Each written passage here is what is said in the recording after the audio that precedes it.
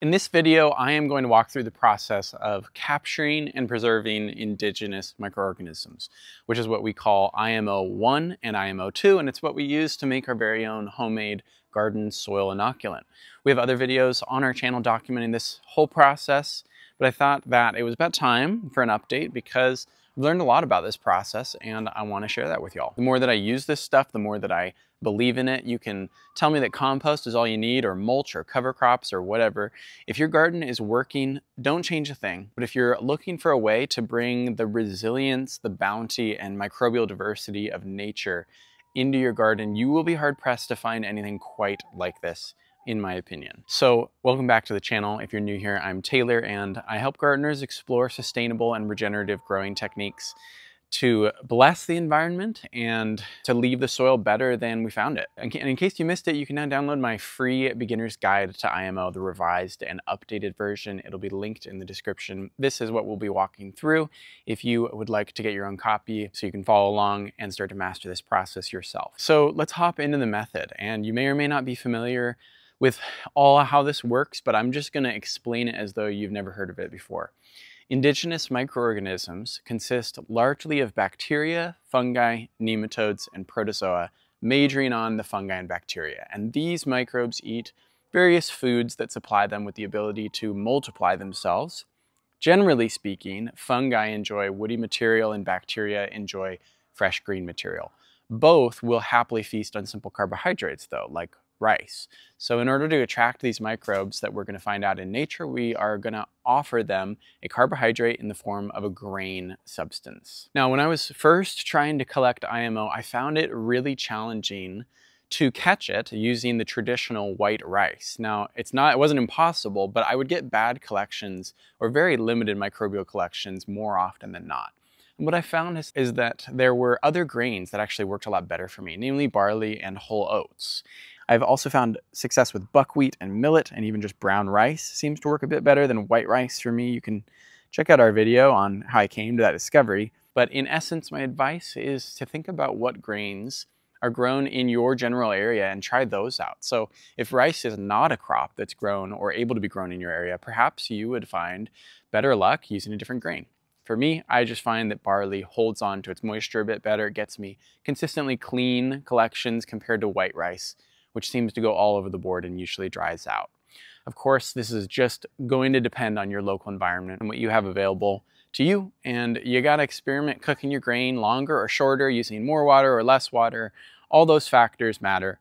For me, I find that pearl barley, thoroughly rinsed of its starch and then cooked for 20 minutes, 1-to-1 in water, works best for me. For my collection containers, I've used a few different ones over the years, but the main ones that I use right now these days is a simple 4.5-inch by 9-inch cedar box that I make myself. You can check out our video on how to get a good IMO collection every time to see how I make it. This is my collection container of choice. I fill this up 1/3 to 1/2 of the way filled with steamed barley after it's cooled down and it's all set. So I want to show you a few collections that I did to give you a sense of how this works. Before doing that, I want to address something. Inevitably, you start talking about IMO and people are going to just start hopping in with their take, which I welcome. Please make your points in the comments. It's always interesting to hear from people with different opinions and point of views. I am not going to try to cover all my bases here by explaining every detail of why I'm collecting IMO in this specific way. There are a lot of ways that you can do this. This is the method that I have found the most reliable and effective. And there are a couple reasons, main reasons that I want to share for that. First of all, this is a fairly non-invasive approach. I'm essentially disturbing the local ecosystem as little as possible while getting what I consider to be a superior result. Second, I'm allowing the initial colonization to occur in the IMO's natural environment. It's a gentle, gradual sort of coercing the microbes to colonize the grain rather than trying to force nature to bend to my will. And I think doing it this way is really elegant. It's partnering with nature and it's a deeply rewarding process. If you have another way that you like to do it, that's great. This is how I like to do it. And if you'd like to give it a try, that's what this video is for. So it was late summer when I made these collections. It's good to get multiple collections at different times of the year and in different locations so that you can really maximize that full spectrum of diversity. But even a single collection is great if you're able. I have 3 kids under the age of 5. at the time of this video.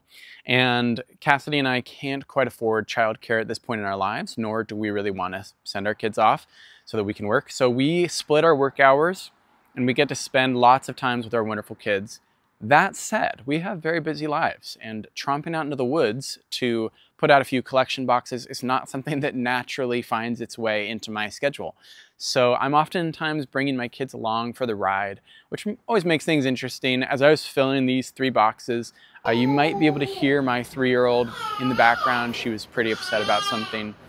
Mostly, I think she just needed a nap because she ended up taking one and staying home with mom as my 4-year-old and 4-month-old came along with me. And I love getting to include my kids in this process because, first of all, they love getting to participate, and also they're learning a really unique skill and honestly a worldview in regard to the way that we treat our soil and seek regenerative growing techniques. So I'm happy being a little bit less efficient with my time if it means that they get to see what I'm up to. About INO, we make INO and we put INO on plants. For this first collection, I wanted to check out a new location. This is a public park with a fair amount of nature. I perused the area for probably a half hour until I found this nice meadow sort of off the beaten path. And what I'm looking for here is just an area where it looks like no one has been walking around or dropping trash. I'm also looking to see if the leaves have fallen and decomposed underneath the tree's canopy. And crucially, I'm looking for visible mycelium under the leaf litter. Now in this particular spot, it was very dry. It was late summer and we hadn't had any rainfall over the last month. So I really had to check around for quite a bit for any signs of microbial life. I also had our baby in the front pack carrier, and my shins were starting to burn from squatting. So in the end, I settled for some less than ideal spots. It's hard to see on camera, but I did end up finding some twigs and leaf litter with a little bit of white covering them, and that's what I decided to place on top of my box and underneath it. After putting the boxes on the ground, I also always make sure to cover them up real nice so that they don't get discovered by a person who happens to be walking in the area. I have had my boxes found before, I'm assuming by a person, because they were just unburied and sitting out in the open. If that happens, or your collection may not be completely ruined, but it's really not the ideal. You want these boxes to be kind of sitting undisturbed as much as possible. Now I left these 3 boxes and I consider this day 0 because you really can't expect anything to happen colonization-wise within the first 12 to 24 hours. I like to put out multiple boxes at once so that I can get a good shot at a good collection. And the way that I do this is by collecting 1 box at a time. You can take a sneak peek at your grain a few days in if you'd like to, but you run the risk of compromising the collection once you open the covering. There's yeasts floating around above the rice and the fungi is sensitive to disturbance. If you're going through all the trouble of getting into the woods for a collection like this, you want to do it right, in my opinion. So after a few days, 3 to be exact, I went back to retrieve my first collection box. This time I was solo. I like going in early in the morning before the sun is high, and when I picked up my first box, I was expecting a very mild collection, more immature than what I actually got. Temperatures were in the upper 50s at night to the upper 80s in the day, so it's definitely warm, but you can see here that there was some decent colonization happening. The grains were very lightly covered in fuzz. White and gray is what we're looking for here, and that's what we're seeing. The only thing is that the biological bloomage was not very intense. It hadn't covered the top of the grains to indicate a complete colonization. Typically, I'm looking for it to climb up the sides of the container a bit, and we didn't see that in this collection box. So if I had seen less development, I would have waited a few more days before retrieving the second box. But since we were seeing a good amount of saturation between the grains, it gave me the sense that we needed to go out the next day. I preserved some of the best bits from this collection just to have it. You don't have to use the whole thing. You can remove the contaminated bits like that blue and green mold. Here I just weighed out my 40 grams, about 40 grams, and then I just added brown sugar to mix it up. We'll talk about this a little bit more later on, but this is a crucial step that you want to do as soon as possible after opening your collection box. The next day I went out into the park. Luckily, it only takes me about 20 minutes to get there. And what you can see on this next collection, just about 24 hours later, is that the fuzz is covering quite a bit more of the top. It's clinging to the side of the box, and as I took it out of the container, the grains were quite infused. This was a nice surprise, considering I didn't feel super confident in the spot that I had selected in the first place. And same with the first collection, I weighed out the best parts of this collection and added an equal amount of brown sugar by weight. Now this was a sufficient collection in my opinion, but we obviously still had the third box to retrieve. So the next morning, Cassidy and I both went out to get it. We had the grandparents watch our kiddos. Something kind of random that I'll say about these collections is how warm they get when the grains get colonized. I can literally feel the heat radiating out of the bottom of the box. It's so interesting how warm it is on the bottom. Okay. Now, what's so interesting to me every time that I collect IMO is how fast the IMOs colonize and how rapidly they can develop and multiply. This third collection showed more of the clean white and gray fuzzy forest biology, and also a little bit of contamination around the edges, some yellow bits and blue-green mold. You can see a fair amount of dew and condensation on the top of the collection, and overall as I tore into it, I felt like it may have gone over a little bit, which is totally fine. Still took out the best bits and went ahead and mixed them up in brown sugar right then and there in the forest. Something that I would highly recommend is to try to engage with your sense of smell. This particular collection smelled like beer to me, like an amber ale, and that's not always what it smells like to me. Sometimes it's garlicky, sometimes it's just really yeasty. This one smelled a little alcoholic. Kind of interesting. It actually smells like beer. You should smell that.